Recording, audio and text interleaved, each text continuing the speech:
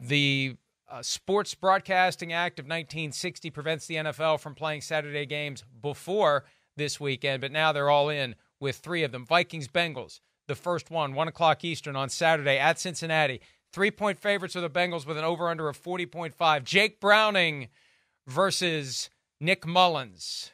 You want me to go first? Of course. You always go first, the Vikings. You know that. Well, I'm not very optimistic about the Vikings at this point, even though the table is set for them, and even though, despite scoring a mere 3 points last weekend, everything else went their way. Seahawks lost, Rams lost, Packers lost, Lions lost. Vikings have a realistic shot at winning the division somehow. And I guess they have a realistic shot at winning this game. I just don't see it. The Bengals are in a groove with Jake Browning. And this doesn't strike me as a Josh Dobbs situation where the chariot suddenly turns back into a pumpkin. Yeah. He knows that offense. He's been in that offense. He's running that offense. He's got Jamar Chase, T. Higgins, and Tyler Boyd. He's got a great running game led by Joe Mixon.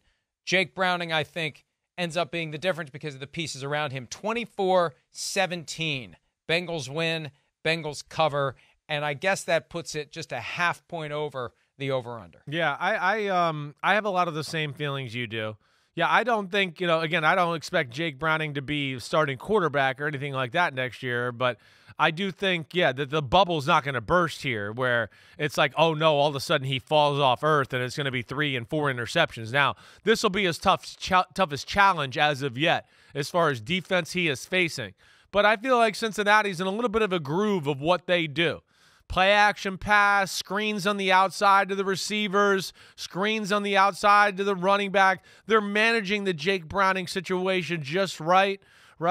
And again, a little bit like I talked about with the Raiders-Chargers game, I think this game is very close. There's no doubt about it. I'm not going to make it a best bet, but it's still Nick Mullens' first start of the year in Cincinnati. The crowd will be something of a factor there. And I'm going to just lean on the culture of Cincinnati and the fact that, hey, they've been in 2 AFC championship games in a row here.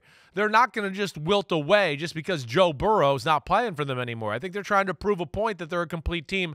I'm going to go with the Bengals, but slightly closer than you. I'm going to make it 21-20. Bengals win this one. Ooh. You're giving the Vikings the cover in that one. Very interesting to see how that plays out. Yeah. All right.